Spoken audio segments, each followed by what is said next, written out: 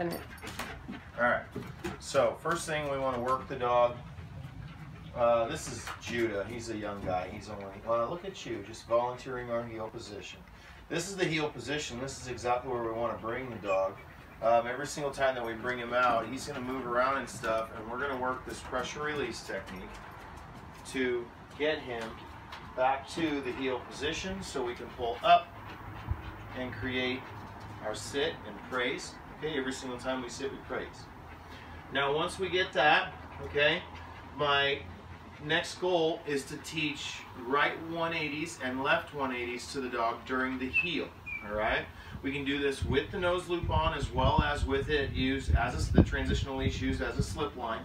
Okay, when I use it, we're going to actually start with the transitional leash. Okay,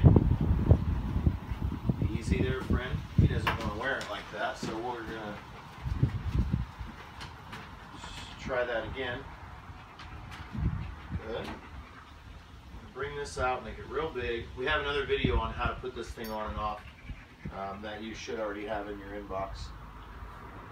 Okay, now I'm going to sit here and I'm going to work the nose loop to get him to understand that he needs to stay seated. If he stays seated, I'll go ahead and take it off as a reward and put it back to the slip line because he doesn't want this on. So if he gets the idea and decides that he's just going to keep sitting, which he's doing really well, I'm going to keep giving him some love and telling him that he's doing the right thing. And then as soon as we decide that he's sat here long enough and absolutely understands that the nose loop means sitting, then I'll take it off. We'll go back to the slip line and we'll begin, we're going to get him back in a sit, and then we're going to begin to teach the right 180s and the left 180s. Now we start with our left foot first every single time. That's very important. Judah, heel, left foot first. Now, we're going to start with a right 180, and a right 180, lovely. Another right 180. And we're coaching him through the turns. Lovely, no tension on that one. Little tension here and release. So we're using that same pressure release technique that we learned last week to get him and coach him around.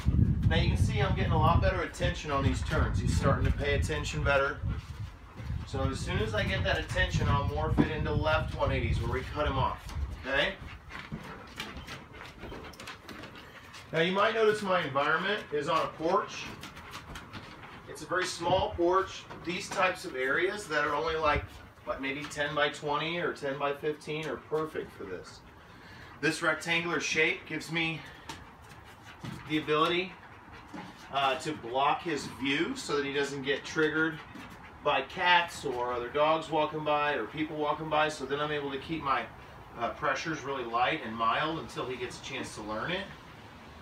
Okay, now that he's sitting, we're going to go back to the nose loop.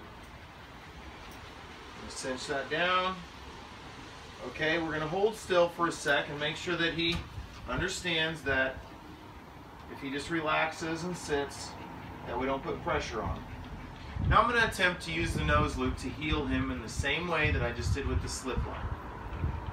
Alright, so what I'm doing is mimicking two behaviors. We already taught him to sit using the slip line as well as the nose loop. So he understands we can use both tools for the same behavior.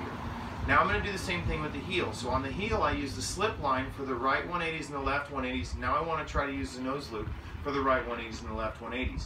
So we're mimicking the behaviors, going back and forth, same behaviors, but we're switching the tool from the slip to the transitional. Now my goal when we move forward is to show him how to keep it loose, which means that I'm going to do everything I can, including using an environment that is small like this. I'm going to try everything I can to keep that line from going tight and putting pressure on his muzzle here, okay? Judah, heel, left foot first. Now, I gave him an auditory cue. Now you'll see that he'll bend down and try to take the tool off every now and then. Good. We punish that out by pulling straight up on the line. So if he reaches down to try to take the tool off, we have to pull straight up on the lead until he gets into a sit and punish out that behavior. Let's try to heel again, okay? Judah, heel, back into our right 180s. Good boy. Now you see there, if he will just move nicely, everything stays super loose. And there's no reason for tension. Good. The only time tension comes is when he does that and tries to take the tool off. Okay? This is going really good. We're going to try to move back into our left 180s. Judah heel. Now on the lefts, we cut off his movement. You'll notice my left hand's creating a mild tension backwards. I'm really just trying to get him out of my way so I don't have to run into him.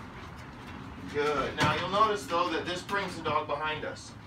They tend to walk behind us, which creates the heel. And if he sits nicely, we loosen the line. Okay? Now he did a great job. So we go back to the slip line and repeat the entire process. Okay? So 1 repetition on the slip line, switch over and do the same thing with the nose loop on. Then another one on the slip line, then another one with the nose loop, and another one on the slip line, and back and forth until he can do either one flawlessly. Okay? Bo Harrison, KrankyK9 Dog Training.com. If you have any questions, email us.